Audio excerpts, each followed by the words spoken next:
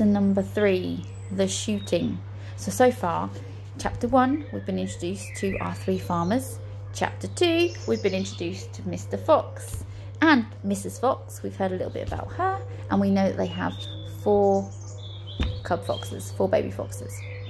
So in Chapter 3, it's titled The Shooting. "Well, my darling," said Mr. Fox, "what shall it be tonight?" "I think we'll have duck tonight," said Mrs. Fox. "Bring us 2 fat ducks, if you please. One for you and me, and one for the children." "Ducks it shall be," said Mr. Fox. "Bunce's best." "Now, do be careful," said Mrs. Fox. "My darling," said Mr. Fox, "I can smell those goons a mile away. I can even smell one from the other. Boggis gives off a filthy stink of rotten chicken skins. Bunce reeks of goose livers, and as for Bean, the fumes of apple cider hang around him like a poisonous gas." "Yes, but just don't be careless," said Mrs. Fox. "You know they'll be waiting for you, all 3 of them." "Don't you worry about me," said Mr. Fox. "I'll see you later." But Mr. Fox would not have been quite so cocky had he known exactly where the 3 farmers were waiting at that moment. They were just outside the entrance to the hole, each one crouching behind a tree with a loaded gun. And what is more, they had chosen their positions very carefully, making sure that the wind was not blowing from towards the fox's hole. In fact, it was blowing in the opposite direction. There was no chance of them being smelled out. Mr. Fox crept up the dark tunnel to the mouth of the hole. He poked his long, handsome face out into the night air, and he sniffed. He moved an inch or 2 forward and stopped. He sniffed again.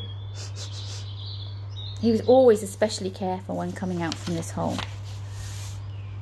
He inched forward a little bit more. The front half of his body was now in the open. His black nose twitched from side to side. Can you make your nose twitch? His black nose twitched from side to side, sniffing and sniffing for the scent of danger. He found none, and he was just about to go trotting forward into the wood when all of a sudden he thought he heard a tiny noise, a soft rustling, as though someone had moved a foot ever so gently through a patch of dry leaves.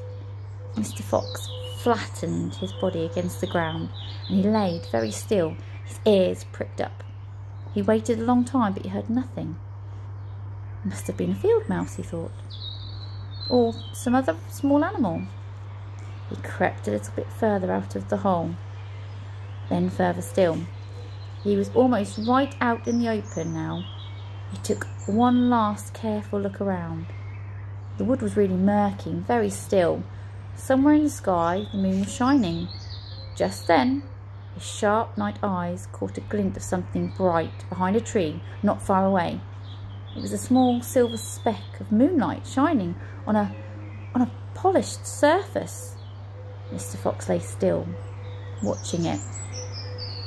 What on earth was it? Now it was moving. It was coming up and up. Great heavens, it was the barrel of a gun.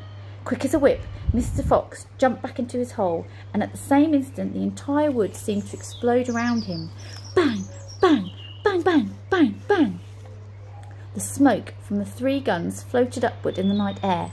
Boggis and Bunce and Bean came out from behind their trees and walked towards the hole. "Did we get him?" said Bean. One of them shone a flashlight on the hole, and there on the ground, in the circle of light, half in and half out of the hole, lay the poor, tattered, blood-stained remains of a fox's tail. Bean picked it up. He got the tail. "We got the tail, but we missed the fox," he said, tossing the thing away. "Poor Mr. Fox, he's lost his tail." I've got a nice illustration here of skinny Mr. Is he Bean? Even I can't remember yet. Bean picked it up, yes. Pencil-thin Bean picked it up and tossed it away. He's not happy with the fact he's just got the tail. He wanted the fox. Dang and blast, said Boggis.